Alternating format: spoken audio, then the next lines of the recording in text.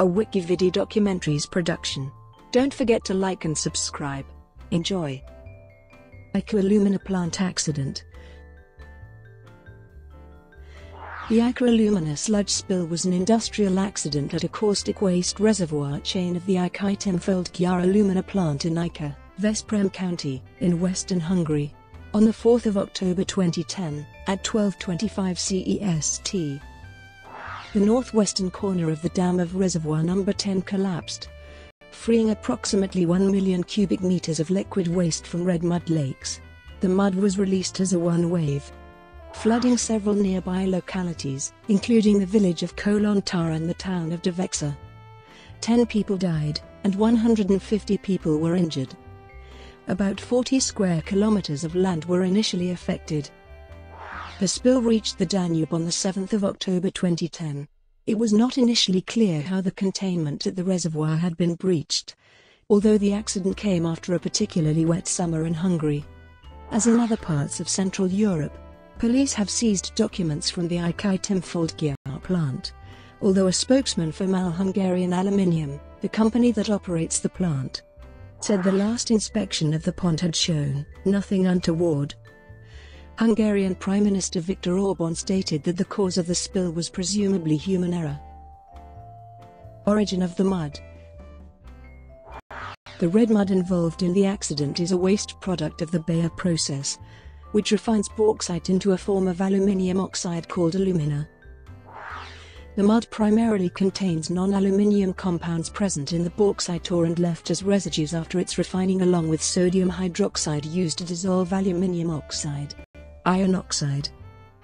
The compound from which the red color originates is the main component, but it also contains other compounds. The mud, which is highly alkaline when it is first produced, is stored in large open-air ponds. It is thought that there is about 30 million tons of red mud stored around the Ajkai Timföldgyár plant. According to a press release by MAL, the mud had the following chemical percentage makeup. Unlike many other mine tailings, red mud does not contain very high levels of heavy metals, although still about 7 times the levels in normal soil. Analyses of the mud at Kolontár on behalf of Greenpeace showed levels of chromium 660 mg/kg, arsenic 110 mg/kg and mercury 1.2 mg/kg. The Hungarian government has stated that the mud is not poisonous, and the Hungarian Academy of Sciences stated that the heavy metal concentrations were not considered dangerous for the environment. This opinion was also supported by a paper published in the journal Science in October 2010.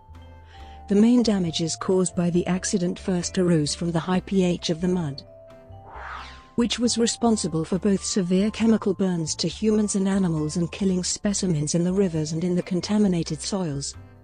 However, after dissipation of acute effects by dilution and progressive carbonation of the sodium hydroxide by CO2 from the air, the chronic toxicity of heavy metal traces is expected to be limited by their low solubility and high sorption under slightly alkaline conditions. Effects.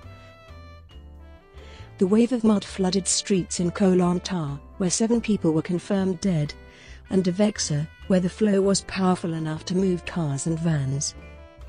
The cause of death of the Kolontár victims has not been formally confirmed. A spokesman for the National Directorate General for Disaster Management said that they had probably drowned. A further 6 people were still missing 24 hours after the accident. The NDGDM said that the high pH mud was considered hazardous and would cause an alkaline reaction on contact if not washed off with clean water. The mayor of Devecser said that 80–90 people had been taken to hospital with chemical burns. Péter Jakabos, a doctor in the hospital in Győr where many of the injured had been taken, said on Magyar Televízió that it might take days for the full extent of any burns to be realized. Magyar Aluminium said that the mud was not considered to contain toxic elements according to EU standards. Initial measurements by the NDGDM showed the sludge to be extremely basic, with a pH value of 13. The waste extinguished all life in the Marsal River and reached the Danube on 7 October, prompting countries located further down the river to develop emergency plans in response.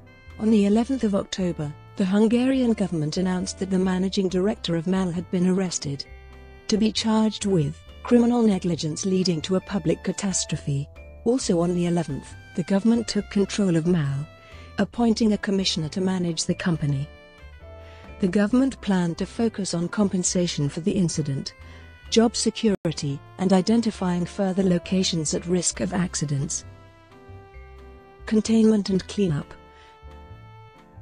Apart from the immediate effects of the wave of red mud, there was also concern for a possible contamination of Hungary's waterways.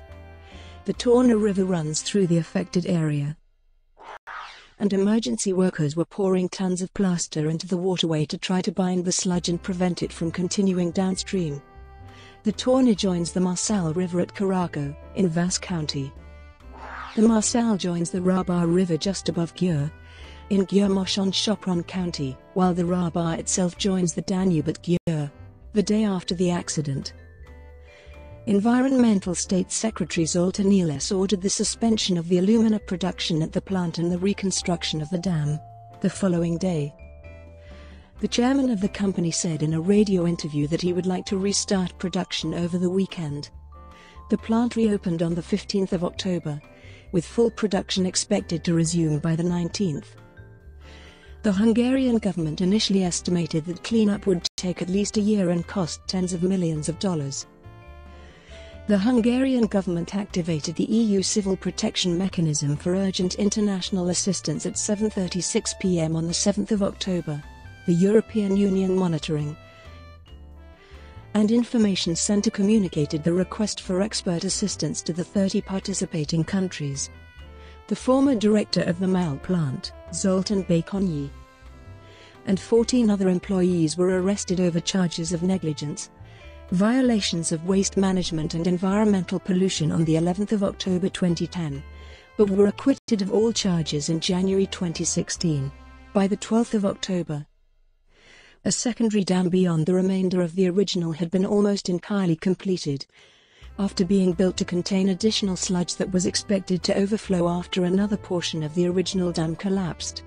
On the 13th of October, the government nationalized the company, the bill making this possible having been passed by the parliament one day earlier. Brought to you by WikiVidi Documentaries. Would you like to know more?